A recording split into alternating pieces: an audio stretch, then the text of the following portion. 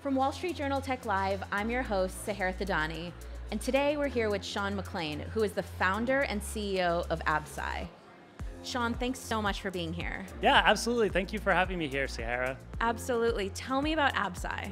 Absci is a generative AI drug creation company where we're merging generative AI with biology to ultimately get better protein-based therapies to patients, increasing success rate throughout the clinic and getting them to patients much faster. What are you solving for? Ultimately, what we're solving for is the 4% success rate throughout the clinic.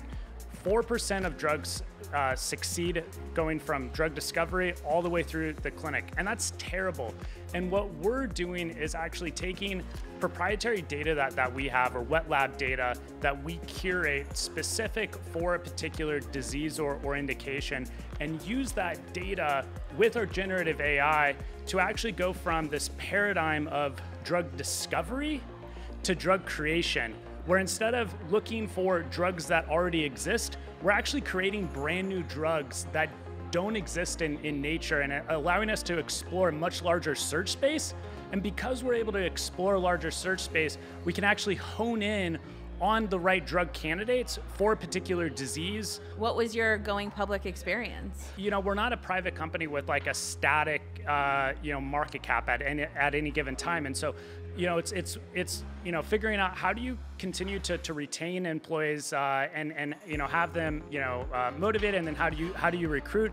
But what we found is actually it's been a really great recruiting tool for us. And what I always say to our candidates, it's like you have the upside of a private company, but the liquidity of a public company.